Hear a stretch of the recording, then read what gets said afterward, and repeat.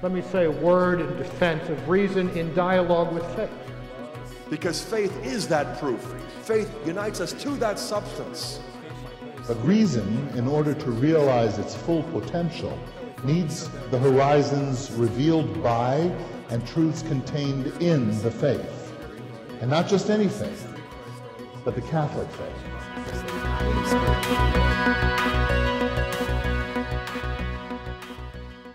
These elaborate introductions always make me feel inclined to say, if I'm that good, why ain't I rich? I'm very glad to be here, and thank you very much for inviting me. And I also apologize. One or two things I shall say now, I said to a small group of people who Dr. Weir got me to talk to about Plotinus and Christian thought in antiquity this afternoon. I'd forgotten what I was going to say this evening. I said one or two things, but not very much. So I apologize to those who may hear a little bit twice. There are many very great writers, men and women without whose work our cultural, intellectual and spiritual inheritance will be notably diminished. Among them, everyone will have his personal top 10. But I myself have a special devotion to 4 of them, one of whom may be corporate as well as personal. One of them is English, obviously Shakespeare, the great crypto-Catholic writer living through the only period in English history adorned by the presence of a secret police force. Of the others, 2 are Greek, namely Homer and Plato. And it's Plato who is my subject tonight, at popular request. But which Plato? The historical people of Socrates, insofar as we can come to grips with him through the welter of later and continuing interpretations and misinterpretations, for every commentator is an interpreter. The inspiration for the revived Platonism of Plotinus in the 3rd century of our era, of the man in whom Augustine claimed that Plato had come back to life, the man whose basic principles helped deliver Augustine himself from materialism, or are we to look for the inspirer of Petrarch and of Marsilio Ficino's Florentine Academy, or of the anti-Calvinism of the 17th century Cambridge Platonists, or for the man whom Whitehead described as a philosopher of such power that all subsequent Western philosophy is a footnote to his work, or perhaps as R.S. Murdoch thought, the man who could rescue metaphysics without the failed barbarism of Christian theology. And these are only some of the varying Platos and Platonisms one could list in the plus column. And there's also a minus column too. The Platonism of the fin de siècle decadents like Swinburne and the splendidly witty, if morally dodgy, Oscar Wilde. A Platonism, close scare quotes, to which I have learnt from the misfortunes of another lecturer to be careful of how I speak of, lest I be misinterpreted. For once in Toronto, an overweight and over-opinionated visiting professor of English, one of the so-called God professors of the day from the more officially authoritarian times of the academic world, started his oration with the following immortal words: "I am not a practicing Platonist," which met with the immediate response from the back of the room, "You'd be in jail if you were." So I could stop there. What I've already said indicates something of the perennial importance of Plato. Oh, and I forgot. He fascinated Aristotle too, the thinker whom he apparently dubbed the mind of the school. Though Plato's academy wasn't really a school in the ancient sense of the word, but a place where people could think together, where it didn't matter whether you accepted Plato's views or not. All of its leading members, Aristotle, Plato's nephew and successor Speusippus, the mathematician and moral philosopher Eudoxus, mentioned in the Alchemic Ethics, of course, Book 10, and many another, publicly disagreed with Plato on substantive issues, but none of them left the academy during the master's lifetime. The perennial importance of Plato, that is, had already been established when he died in 347 BC. What then was the role of Plato in the academy? Why did he found the academy? What did he want people to do there? Answers to these questions will bring us closer to the wide-ranging nature of Plato's philosophical activity. And when we grasp something of that, we can begin to understand why there are so many Platonisms and to direct our attention to the more basic question of how Plato supposed one could become a philosopher, and why it was, as Socrates had already proclaimed at his trial, subhuman not to philosophize. Let us start then with the foundation of the Academy, then turn to Plato's philosophical behaviour as its founder. In commenting on these questions for the point of view of the professionals, I shall assume that the so-called seventh letter is genuine, but even if it isn't, the story it tells of the more public aspects of Plato's career is largely accurate. He himself was an aristocrat from a family deeply involved on both sides of the political spectrum. The Democrats, though the word indicates something of people's democracies as well as of our normal Western version, and the oligarchs, the neoconservatives, eager to replace the democracy by what they considered a more rational form of government. For the ex-democrat Alcibiades had adopted their tone when he described democracy, as then understood, as acknowledged folly. At the end of the Peloponnesian War, members of the oligarchic group, led by Plato's own uncle, Critias, invited Plato to join the government established in Athens with foreign support.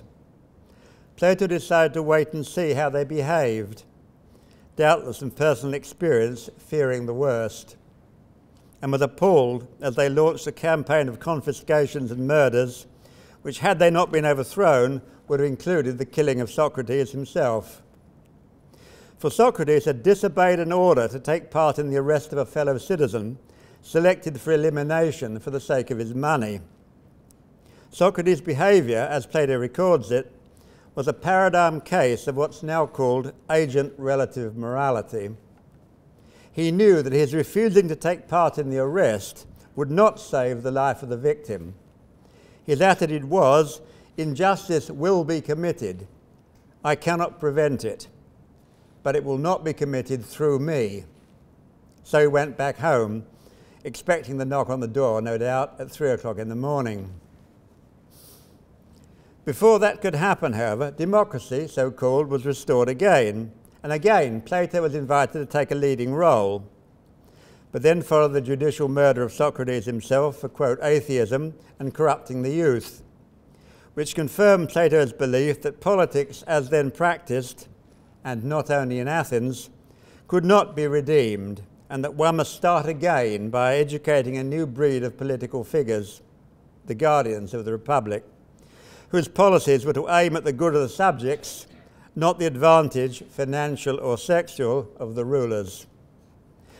It's worth noting in this connection that in the ancient world, so far as the evidence reveals, power-hungry politicians rarely loved power for its own sake, that is, for the sheer satisfaction of being backstage controllers of events, like Martin Bormann and the Hitler regime. Rather, they lusted for money, land, and uncontrolled access to the bodies of women and boys, often preferably spiced with the satisfaction of imposing humiliation on the families and friends of those abused. To put a brake on all that, Plato founded his academy, where intelligent young men, and the few women who dared to join, were to learn better. But how do we know, in a world in which increasingly the sophisticates or pseudo-sophisticates are coming to believe in some form of Protagoras' claim that man is the measure of all things, what is good or better anyway? That question led Plato to construct the first metaphysical defense of morals, an attempt to show that ethics is at best a conventional code, at worst a confidence trick, if it lacks foundations. In our day, when many see rules or Hart or Rorty, not to speak of Derrida or Nietzsche, as near divine figures, we can hardly fail to see the importance of the philosophical project that Plato had begun to undertake. The founding of the Academy then, however it was to develop, was in the first instance a practical project. So we can now turn to Plato's personal role in that project. This can best be approached in light of an extraordinary situation which developed toward the end of Plato's life, when he wrote the work called Timaeus, a work of a type which in his earlier days he claimed he was incapable even of attempting, namely to offer an account of the principles by which our universe has been constructed by God. As soon as the Timaeus was complete, arguments broke out in the Academy as to whether Plato was describing the formation of the universe with time, that's Aristotle's interpretation, or whether the apparently temporal references indicated a strictly metaphysical and atemporal dependence of the universe on God and goodness, the view of the other leading member, Xenocrates. The Timaeus was written several years before Plato's death, when Aristotle and Xenocrates were in daily contact with its author. We can only assume that when they asked him what he intended, he gave an enigmatic answer, like, yes, that's the problem. I have myself received a similarly disconcerting response from a prominent Catholic aficionada of Wittgenstein. The point is, of course, that Plato wanted his friends to work out the answer for themselves. He had set up the problem and perhaps pointed toward the right answer, but he wasn't going to spoon-feed the questioners. More generally, Plato did not answer, so far as we know, the question, how do we save the appearances? That is, the supposedly necessary regularity of the apparently erratic motions of the heavenly bodies, but asked his scientific and mathematical friends what they might suggest. Which brings us via a late dialogue to the original nature and purpose of the dialogue form, and to the question, why are the vast majority of Plato's philosophical works dialogues, not treatises, not oracular poems like that of Parmenides? The question is best approached by scrutinizing a few features of both the form and the procedures of a few dialogues. Noting first, however, that most Platonists in the past seem to have taken no notice of the form in which Plato wrote, thus in no small measure generating the varying and often conflicting forms of philosophy, more or less acceptable to Plato himself, which appear in the secondary literature as Platonisms. Here then is an example from the early dialogue Laches. At one point in the search for an account of the virtue of courage, Nicias says that he has heard that it's to do with a knowledge of good and evil. A Socratic answer, it would seem, and we might expect it to be found acceptable. Yet when Socrates examines it and reveals Nicias unable to defend what he has heard, his explanation of courage is discarded, revealing that it's not enough to know, in quotes, or to have heard the right answer, one must also be able to justify it. Consider a modern parallel.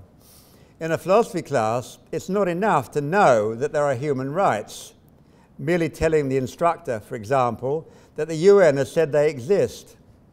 One must be able to defend them, especially in a godless world, that is, against Bentham's reasonable complaint in such a world that they are, as he put it himself, nonsense on stilts, close quotes. Here's another and better known example of Plato's procedures, this time from the Republic. Thrasymachus, who asserts that what the weak and stupid call justice is in fact the advantage of the stronger. But he knows he's lost the argument with Socrates. But Plato paints him as uncomfortable and assures us that he has some excuse for being so when he presents his own brothers, that is Glaucon and Adimantus, restating Thrasymachus' argument in what they take to be a more accurate, more pragmatic and more emotionally challenging form. So Plato is telling us that Thrasymachus has been defeated at least in part because he cannot understand how he has been led unnecessarily into error. Thrasymachus, characterized and victimized by his own ideas, is the kind of person who cannot understand arguments whether good or bad.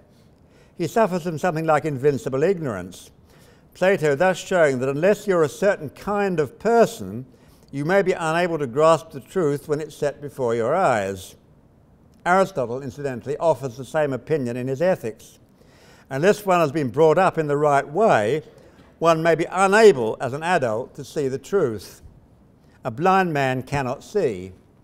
A distorted, or in Anscombe's language, a corrupt mind cannot understand. Such distortion frequently deriving from an inadequate pre-philosophical education. So we can recognize that the dialogue form enables Plato both to point toward the correct solution of a philosophical problem and to emphasize that success in philosophy, as distinct, that is, from the showy fame of an airport professor or its ancient equivalent, I'll come back to that, cannot be separated from one's prior moral and hence intellectual condition. That dual Platonic intent has not been understood by most Platonists in the course of the last couple of millennia, but it's a very important part of his legacy, which we are now learning to retrieve. And there's a second aspect which we can also retrieve. Standing near the beginning of Western philosophical inquiry, Plato had to learn as he went along. I've already indicated how with time he came to recognize that to defend morality against the cynics and nihilists, he needed to propose the metaphysics of morals. That is, he learned that it was necessary to do that. Indeed, Plato knew well that all serious thinking must be subject to revision, that truth, so far as we have discovered it, is what constantly survives the challenge, perhaps preferably the hostile challenge. I often advise students when they've written an essay, show it to somebody who hates your guts and see what he thinks. If you can correct it then, you may have written a good essay. Certainly when Plato had put the finishing touches to his masterwork, The Republic, he might have supposed that his philosophical journey was substantially over. But he soon realized that his proposals were neither complete nor clearly enough expressed for serious critics to find them compelling. Plato had already radically revised his philosophical psychology since he wrote the Phaedo, abandoning the more simplistic claim that moral evils derive from a battle between soul and the urgent desires of the body, in favour of a recognition that the soul too, in all of us until philosophically corrected, is morally weak and easily corrupted. We can have a weakness for booze, for example, and develop the habit of drinking to excess. We can either follow the erotic passion of our better selves in love of the good and of acts in accordance with it, or, at worst, sink into a Humean morass where we assume or learn that the mind is, and ought only to be, the slave of the passions. After completing the Republic, and with a new so-called tripartite psychology in place, Plato realized the need for still further philosophical reconsiderations. How many intelligible forms are there? How can we adequately explain the ontological relationship between forms and particulars? In what sense are forms self-predicating? In which cases of one over many should we recognize the presence of a form at all? In all that, we see a recognition of the need for self-criticism, comparable to, and in many ways more radical than, that proposed by Kant in his post-Humean period and by Wittgenstein when he concluded that the Tractatus was fundamentally flawed. So we can learn from Plato not only to construct arguments tailored to the capacity of our hearers, so as to show them the inadequacy of their characters as well as the low quality of their arguments, but have the humility to avow that we've been seriously in error, either in our philosophical claims, or in our presentation of them, or in both of the above. Humility is a virtue rare among philosophers, who, whether or not from mere fear of loss of reputation, of a bella figura, as the Italians would put it, are often tempted, as Augustine was already to point out, to try indefensible moves, or subtly to change the subject, so as to avoid admitting that in their thinking they've hit a brick wall. If there are perhaps no limits to philosophy, Plato helps show the necessity of recognizing the limitations of what we ourselves have achieved as yet philosophically. Especially in his earlier writings, when he's much concerned to present Socrates' interlocutors in a context where both their philosophical and moral virtues and vices can be readily displayed, Plato, a genius in the richness of his language and syntax, the man who, according to the Greeks, quote, knew Homer best, close quote, goes to great lengths to offer literary masterpieces as well as material to make the reader or listener think. For remember the stupendous social implications of the task Plato is attempting. He has decided that Greek education, based on a reading of Homer and the ancient poets, is now incapable of supporting a civilized Greek culture. With the coming of the sophists and their relentless questioning, it's impossible to go back to the primitive days.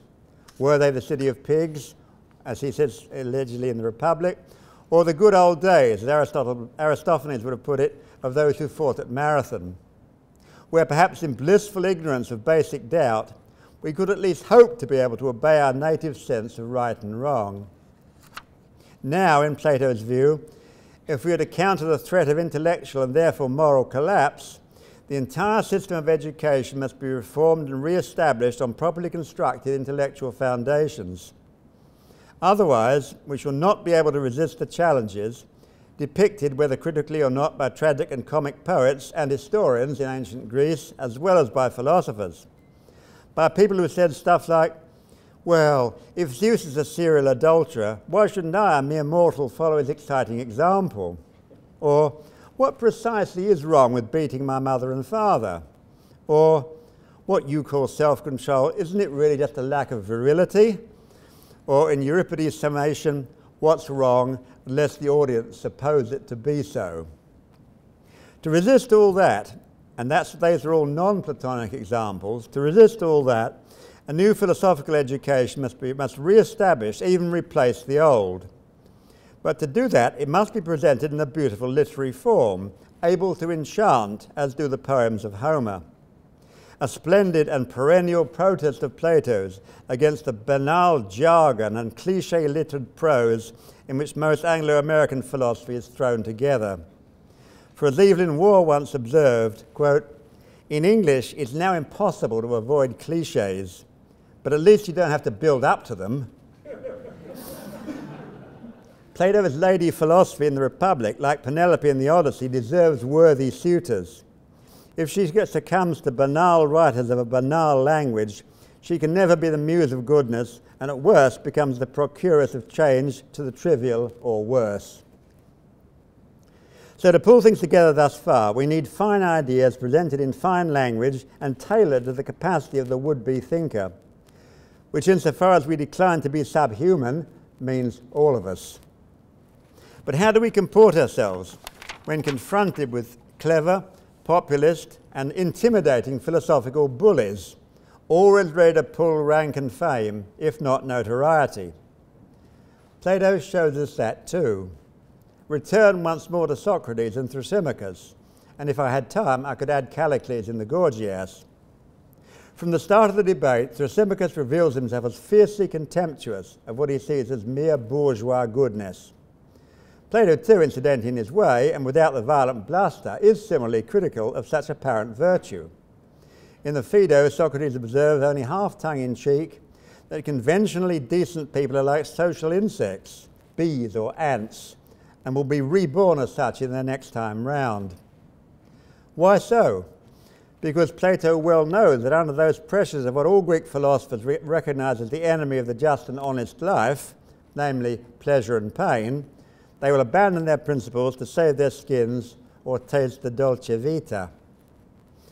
But Socrates, master of pleasure in the Symposium and of pain in the Phaedo, also knows how to handle fashionable intellectual thugs. Oh, Thrasymachus, you think I'm a deluded idiot when I talk about justice. Perhaps you're right, perhaps I am, but please indulge me to the point of giving me an argument from which I can learn better. A response such as in the Meno brings down on his head the warning of Anytus, the politician, of course, most responsible for his eventual death, as the readers of the Meno well know, that he better watch his back, as it says in the Meno, in this city, close quotes. I've commented briefly on why Plato determined to write neither poems nor treatises but literary dialogues, but I too am a mere commentator. And as I said, all commentators perforce are interpreters. And my attitude to the questions I have raised, as I have indicated, differs substantially from most ancient, medieval, and even more modern Platonists. Why is that so? Can I explain why until recently Platonists have regularly neglected the dialogue form, which I have argued enriches both Plato's work and our ability to appreciate it? I think I can offer a good explanation, and that very explanation points to further aspects of the perennial importance of Plato.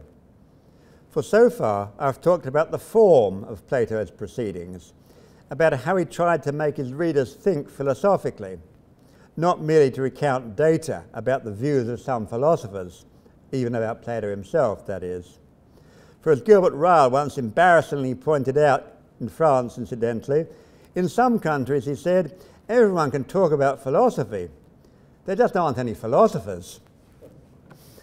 The basis of my explanation is that most of Plato's readers, from Aristotle, who was thought of as a deviant Platonist through most, if not all, of his life, down through those who called themselves Platonists, not Middle Platonists or Neoplatonists in antiquity, to all other Platonists or Platonizers in the story of the history of Western philosophy. All these were so impressed by at least parts of the content of Plato's thought, the, quote, system they thought they had found in Plato's writings, that they concentrated entirely on attacking, amending, updating, or defending that content, concerning themselves, however, unfortunately, little with Plato's ongoing discoveries or his reasons for embarking on the quest in the first place.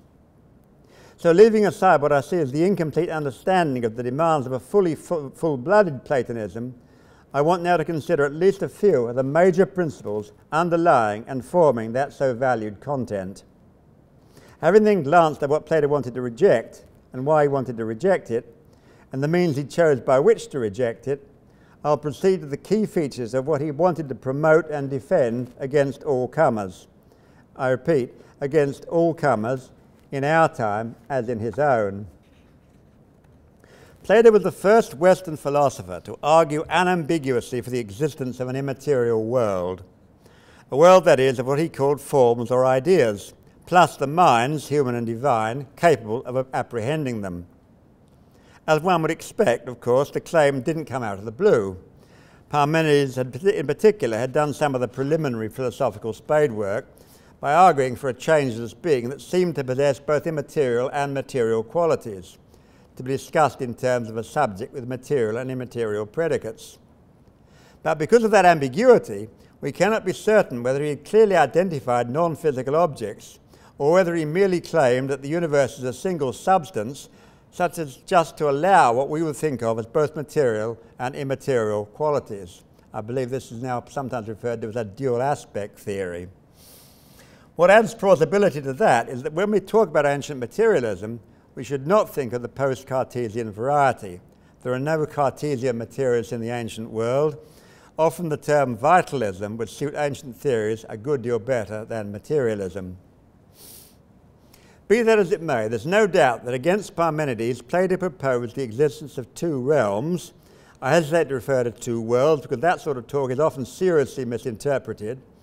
The immaterial world recognized by the mind and the material world recognized by the senses.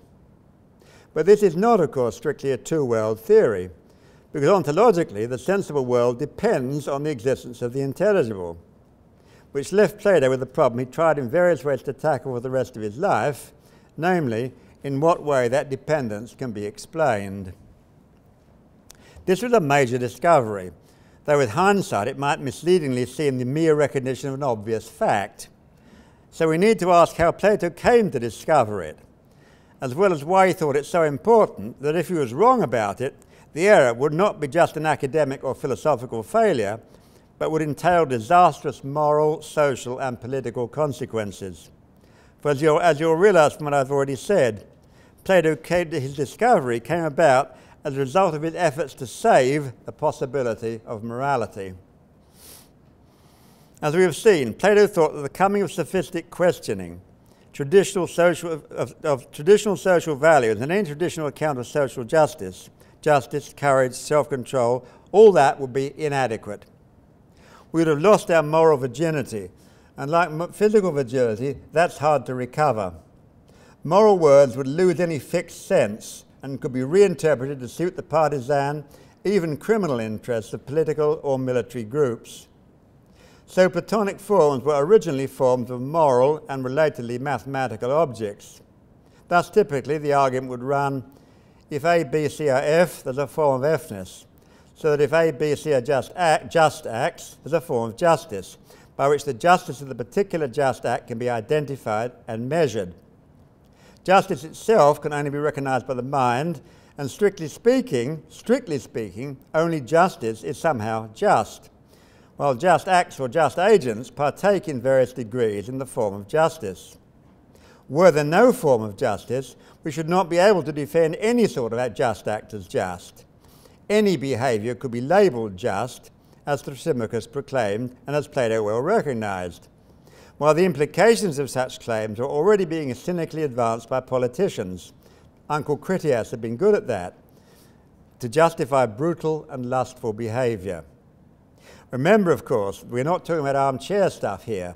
In ancient Greece, if your citizens lost a war, the men might be killed, the women gang raped and then enslaved. In Plato's view, unless moral terms could be fixed by reference to his forms, there could only be prudential arguments against that sort of behaviour.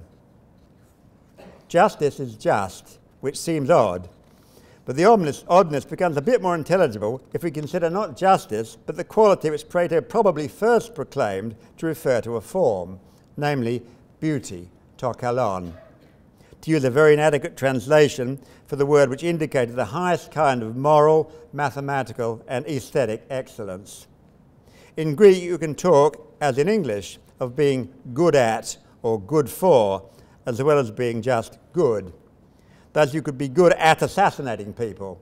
This is often pointed out by Greek writers. But there's no similar possibility with the word beautiful in Greek. That indicates an absolute quality, something beautiful in itself. In the Symposium, beauty is the only form discussed, and it's the first introduced in the Republic. As I said, it was probably the first moral aesthetic form to which Plato attended closely. And that connects with what I identified as his first philosophical discovery with his second. The first, you remember, is the discovery of the immaterial or incorporeal. The second relates to the human power which Plato believes can bridge the gap between the material and the immaterial worlds. That power to philosophize, which is best understood with reference to the form of beauty. This needs spelling out in more detail, with particular reference to the Symposium. Because although the Symposium, as the ancients understood more often than most of the modern commentators, was not Plato's last and most accurate word on love, it is, however, the single dialogue wholly devoted to that theme. And I would assert without reservation that if a reader fails to understand much of the Symposium, he can only look at Plato's work as an outsider. He cannot understand what it is to be a Platonist. Plato and Socrates, the latter of course the hero of the former in the Symposium, were both religious men, though Socrates' religion, not limited to what we would call civil religion, was one of the excuses for killing him as an atheist. While Plato, always the enemy of relativism, with the thesis that man is the measure of all things, emphasizes regularly, and most specifically in his last work, The Laws, that God is the measure of all things, just as in the Timaeus he is the former of all things, quote, because he wants to and because he is good, close quotes. Thus, understanding the forms, the immaterial world, is also bringing the human soul into closer contact with a cleaned-up concept of God, the lover of goodness and beauty, and whose love of such must result in the generation, as far as possible, of everything properly labelled good and beautiful. From reflection on the single form of the Symposium, we learn that Socrates, the passionate, erotic lover of truth, goodness, and beauty, becomes characterized by what he loves or longs for, and when so characterized, must be philosophically creative. When, according to Socrates' instructor, the priestess Diotima in the Symposium, I don't want to spend time now on why the instructress is female, though it does matter, the philosopher is impelled by Eros towards beauty itself and eventually catches a glimpse of it. He or she then becomes a generator or begetter in the beautiful, what Plato calls a tokos en kalo, generation in the beautiful. What does he mean by that? Quite simply that beauty is inspirational. That's why the form beauty must itself be beautiful, so beautiful as to be able to do what nothing else can. That is, inspire a man or woman with such strength of purpose as to seek to know and live with the beauty of truth and spread the word about it to other people. So the discovery of the relationship between love, beauty, creativity, and inspiration is Plato's second great gift to those who read and think about his work. And from that day to this, all genuine Platonists, from Plotinus to my own humble self, want to count ourselves as lovers of truth and hence desirous of showing the beauty of truth to other people. To understand that this all makes a certain sense, consider the following test. Suppose you see a beautiful picture. Unless you're a miserable art collector who wants to turn public goods into private possessions, or who thinks of the picture only as a source of cash on the open market, you'll say to yourself something like, "That's beautiful. I want my family and my friends to see it too." And I know that far from their pleasure and inspiration in seeing it diminishing my own, rather it will increase it. Incidentally, texts saying things very like that can be found in the greatest Christian Platonist, namely Augustine, especially, but certainly not only, in his work on the freedom of the will, free choice. And here's a second case. If I say that I love someone and he or she then asks me to help her and I say no, then I'm convicted of not loving at all. Loving entails acting in accordance with reference to what you love. Hence in the Republic, when Glaucon asks Socrates why he makes the guardians return to the cave, that is, re-enter the world of social and practical life, what Augustine called this darkness of social life, as quotes, Socrates dismisses the objection out of hand with the cursory reply, "They are just men, therefore they will do what they ought." To be a guardian, a philosopher, entails not only to know the good, but to love it. Knowing without loving is not real knowing, rather at best it's knowing about. Thus I might know something about the form of the good by reading a Platonic dialogue. But I only know goodness when I've, quote, seen it and want to act in accordance with it. That seeing cannot really be explained. Knowledge is not entirely propositional, of course, for Plato. But whether it's of a form or of a particular, it must be first-hand. Plato declines to give an account of the good in the Republic, and for that matter also in the Philebus. For as Plotinus once put it, if and only if you have seen it, you know what I mean.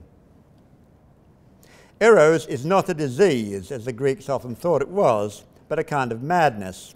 Remember the phrase, the lunatic, the lover, and the poet. That derives from Plato's Phaedrus, and indicates love as a kind of madness which can be well or ill directed, being neither good nor evil in itself. We can love the good, or lust for money, or control sexual or otherwise of another human being viewed as a commodity.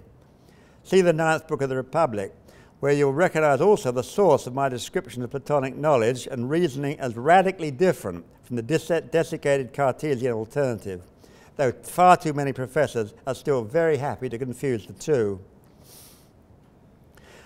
Platonic forms are not concepts. For Plato, they exist independently of the human mind. They need to be discovered, not invented as social glue, though they can perform the function of social glue if their political and social implications are taken seriously.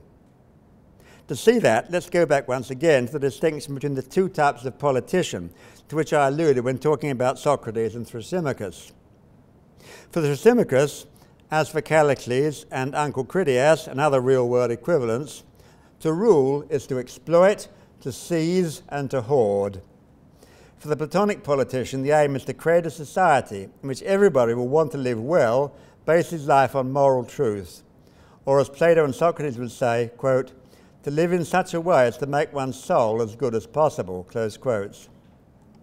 Where the Thrasymacheian society is based on selfishness, the Platonic alternative is always based on creativity. And Plato thinks that in a world where traditional ignorance, which at least combined its brutality with a sense, if unphilosophical, that there is a real distinction between right and wrong, has long passed by, something like his metaphysical picture of the universe and the love of truth that this picture can inspire, offers the only alternative to a society which must necessarily otherwise evolve into regimented savagery and barbarism. Instead of politics, exploitation. Instead of beauty, clever trickery. Instead of truth, propaganda. And having said that, let me consider two groups of people who have seen in this vision, on the one side, a way of expressing what is revealed as true, on the other, what they know to be the only honest alternative to their desperate attempts to invent right and wrong. For although when Ryle said that it's odd to say that I knew the difference in right and wrong, but I forgot what it was, it's becoming easier by the day to do just that. For now, for example, Harry Frankfurt has analysed the kind of non-philosophical speech in which the categories of true and false have largely disappeared altogether. But the deceptive emotional power remains. It's called, as Frankfurt says, bullshit. Yet again, I would draw your attention to another passage of Plato, this time from the Gorgias, where in the course of some rather brutal satire, Socrates makes an extremely important point in his dialogue with a well-known public intellectual. Your art, Socrates suggests, is to teach people how to speak well, especially in public life. That's right, says Gorgias. But, says Socrates, what do you do if one of your pupils misuses what he's learnt from you, turning his rhetorical skills to some wicked purpose? You mean, replies Gorgias, if he doesn't know the difference between right and wrong? Yes, indeed, says Socrates. Oh, says Socrates, if they don't know that difference between right and wrong, I'll teach them that too. So now for our two groups, the first of which were the Christians of the early church. Two groups, that is, who learned it from this tradition. After the sack of Jerusalem in the year 70, when the modern scholar has put it, the remaining Christians were inclined to worry that there were too few Jews, too many Gentiles, and the end of the world hadn't yet arrived, the small Christian group came to realize they would have to talk to pagan culture. And that meant developing a Christian philosophy, a Christian metaphysics, which would serve, they hoped, as a vehicle by which they could both counter the attacks of pagans who alleged, sometimes with reason, that the critics were a bunch of ignorant fideists. So they had to inspect ancient philosophical systems and gradually construct an account of themselves in which they could present a reasoned philosophical case which could win over people of the intellectual calibre of Origen or Augustine. I won't bore you with the details, but it was in various forms of Platonism, which despite their obvious weaknesses from the Christian point of view, not least because Platonists normally held the soul as immortal by nature rather than by grace, that they found what might, with gradual correction, suit their book, for the following reasons. That it posited an immaterial God and an immaterial soul. That unlike the atheist Aristotle, it held strongly to the notion that God is providential. That is, he is concerned with punishing the vices and promoting and rewarding the virtues of mankind. And remember, incidentally, that in antiquity the word atheist normally denotes not someone who denies the existence of gods, such people could be counted on the fingers of a mutilated hand, but someone who denied the existence of providence. That is what an ancient atheist is. Apart from Platonism, only Stoicism was a possibility on that score, and some Christians, like Tertullian, liked the look of it, not only because it was morally ultra-rigorous, but because with the belief that the soul is material, it might be easier to defend a crucial tenet of the ancient church, namely the resurrection of the body. An ancient intellectual, he might observe, might readily agree that the soul is immortal, but the body is a very different story.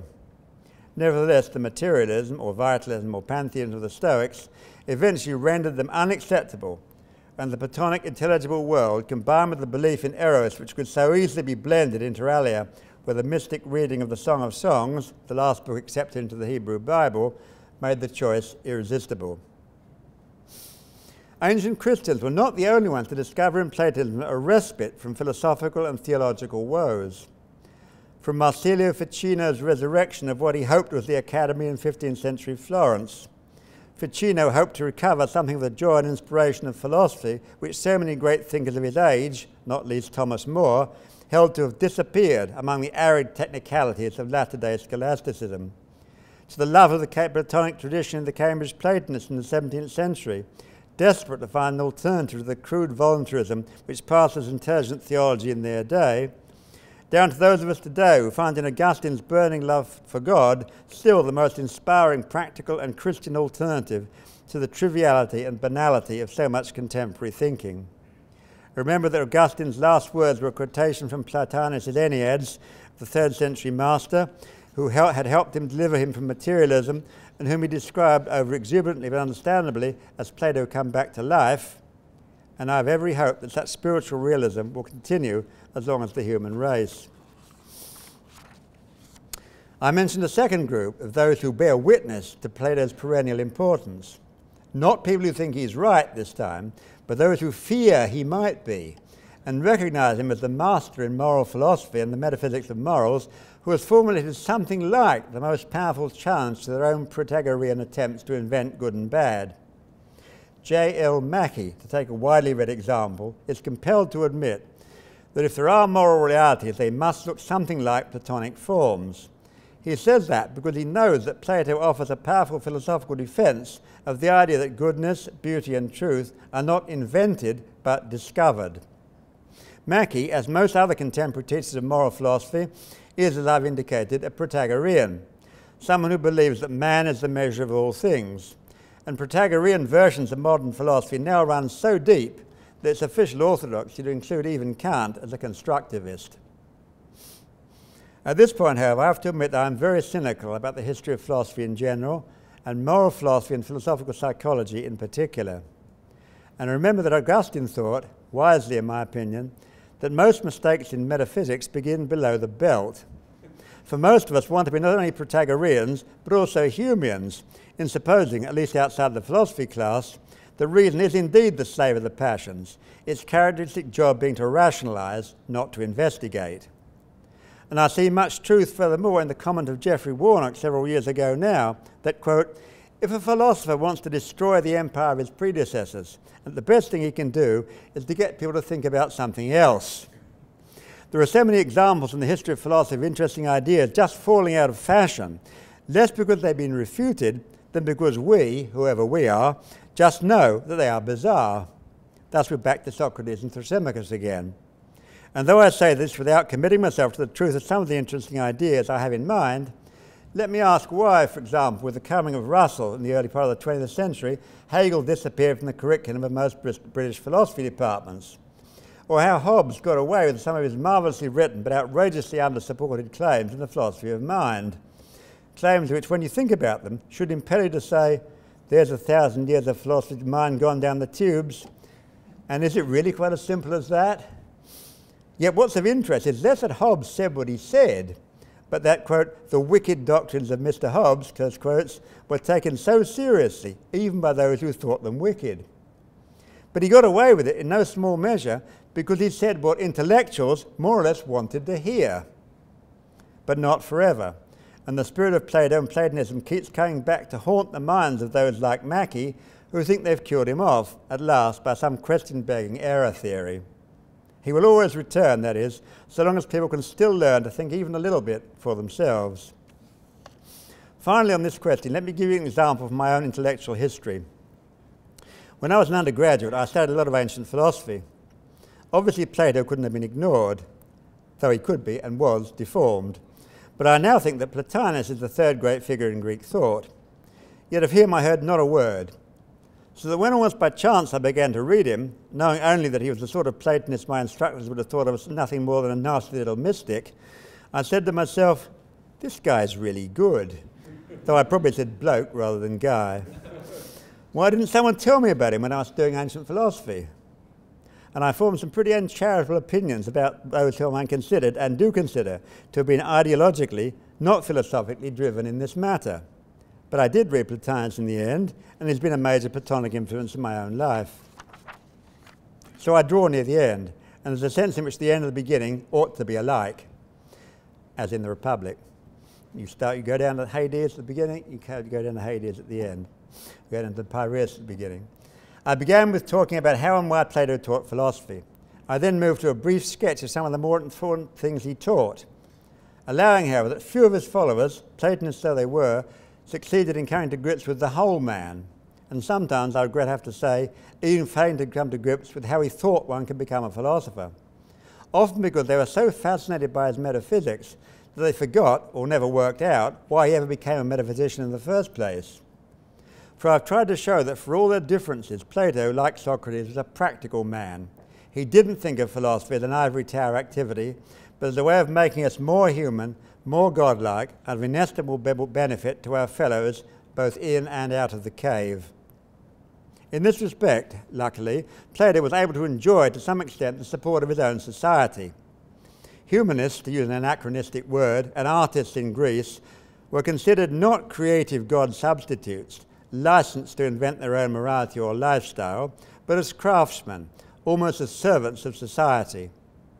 We can see this best if we think about the poets, those educators Plato was trying to replace, but whose goals as educators were in a strong sense his goals too. In Aristophanes' comedy The Frogs, the god of drama, realizing that there are no good tragedians left in Athens, goes down to the underworld to bring back Euripides. But when he gets down there, he finds Euripides challenged by Aeschylus, and a contest is held to decide which of the true, the supposedly conservative, or the new realist should be brought back to earth. But before the competition begins, the rules of the art of poetry are agreed. The work of a poet, all, that is, Aeschylus, Euripides, and Aristophanes himself as the writer of the play, all agree that the work of a poet is, quote, to make men better in the cities, close quotes. Exactly what Plato wants to do through philosophy, so that in that sense he has an advantage. He doesn't live in a society in which pop stars and soccer players regard themselves as moral oracles or claim that that's because they're more famous than Jesus. Plato took advantage of a social climate in this respect better than that which we now enjoy. Note that the historical Aeschylus had inscribed on his gravestone that he'd fought twice for his city. No mention of his fame as a writer of plays.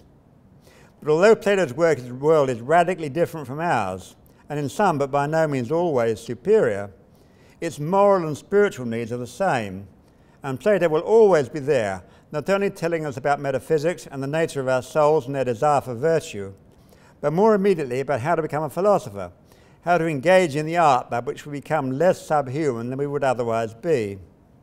Of course, he knows that there are corrupt philosophers. He calls them sophists, thus giving the term a bad name. And he knows that mental activity, if pursued recklessly by the half-educated, can be a very dangerous business. Someone once told me that her daughter threatened to write her biography under the title, Thinking Damages the Mind. But if we heed Plato's warnings and follow his advice, we too can learn, as many through the ages have learned, at least to begin to live philosophically. There's no better way to start learning how to do philosophy than by reading a Platonic dialogue. And the next step is to read it, or another, again.